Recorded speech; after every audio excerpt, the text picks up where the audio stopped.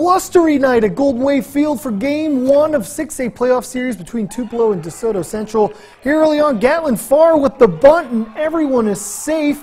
Wild throw is going to bring home a run. It'd be 3-1 Tupelo. After Desoto Central scores 3, Golden Wave woke up in the 5th. Tanner Jaggers, that shot to the gap, scoring 2. Golden Wave, they're going to take the lead 5-4. They weren't done just yet. Ray Sandroni with a liner to left. That's going to bring home another RBI. It's 6-4, and after a wild pitch and a run scores, LeBron Siddell hits a hard grounder. He beats it out, and the run comes home. It's 8-4, and Tupelo goes on to run away with Game 1. They win 9-5 with the victory.